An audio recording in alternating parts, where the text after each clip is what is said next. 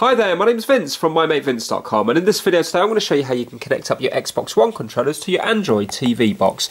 Now this particular one here is a Beelink GT1 Ultimate, but the same process will be very similar for most other Android TV boxes. Now we're going to be connected up via Bluetooth, so it's going to be working wirelessly, but not all Xbox One controllers will work, only the ones with Bluetooth. So the original Xbox One controller won't work, and also the Elite controller won't work either.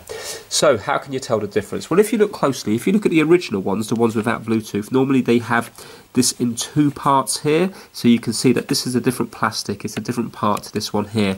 Well, if you look at the Bluetooth ones, can you see that they're all one mold in there? So you can see that there's no join between them. So basically this one here is all one mold in, so this is going to work, and this one is also going to work. This one is not going to work, and this one is not going to work. So we're going to be connecting up these two. Now this is useful if you want to play your Android games, or if you've put emulators onto this and you want to use things like RetroArch. Right, okay, so let me connect them up and then I'm going to show you a bit of gameplay. Okay, so I've got my remote control for my Android TV box, and I'm going to go down to this gear icon down here, and then I'm going to press OK. I'm now going to go down to where it says Remote and Accessories, Add Accessory, and you can see that's the Bluetooth symbol. Again, I'm just going to press OK. At the moment, Bluetooth is turned off, so we're going to have to turn it on by just pressing OK. You can see now it's turned itself on. So it says the Beelink GT1 is visible to nearby devices while Bluetooth settings is open.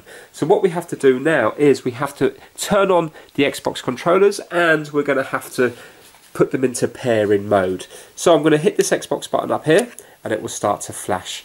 The sync button is this little button up the top here, so you need to hold this down for a couple of seconds until it starts flashing fast like that. Now if you have a look up on the screen, you will see that in a few moments it should pick up this device. But it's still saying no nearby Bluetooth devices were found, so I'm just going to turn Bluetooth on and off again, or you can just refresh the page. For me it's just easier to turn it on and off. So here we go, let's turn it off and then back on again, and now this time, because this is still flashing here, it should pick it up this time.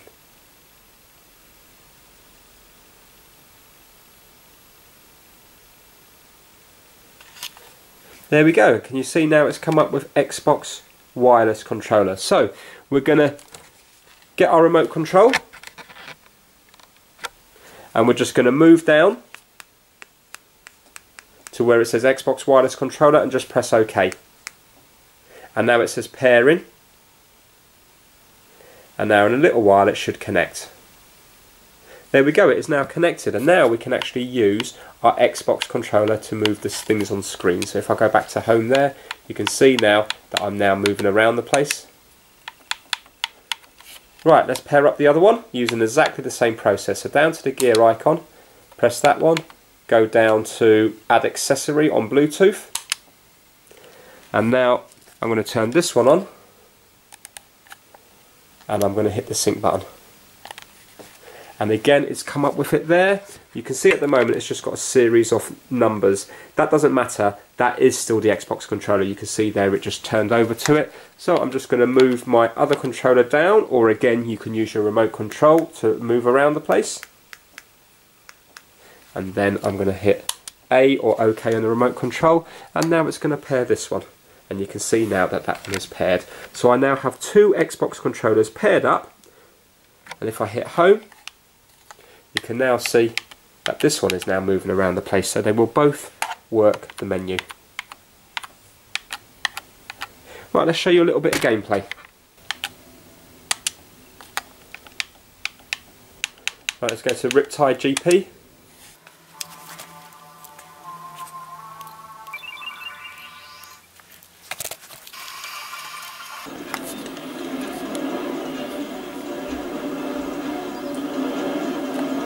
And as you can see, there's very little lag on it. It feels exactly as it should do.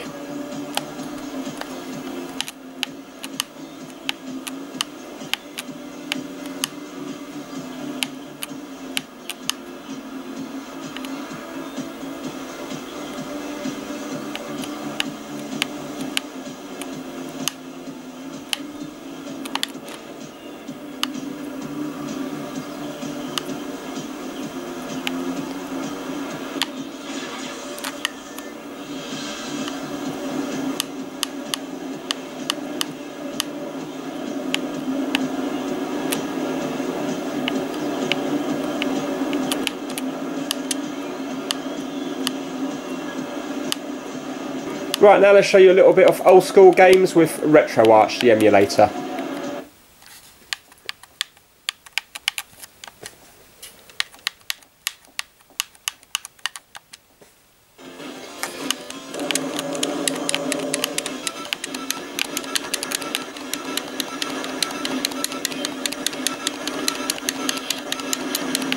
Right, now let's see if we can do 2 players. Okay, now if you have a look, you can see that the black controller is on the right hand side and the white controller is on the left hand side. So let me just do a little bit of gameplay using the white one, and then I'll show you the black one working. Right, so that's the white one, and now the black one.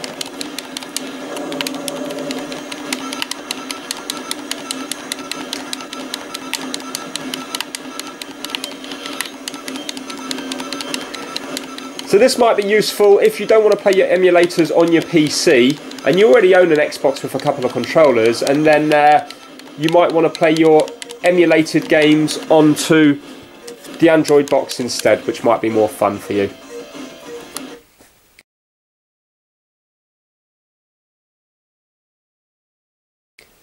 So there we go. Give it a thumbs up if it's helped you out, and please subscribe for more how-to videos. Take care. Bye now.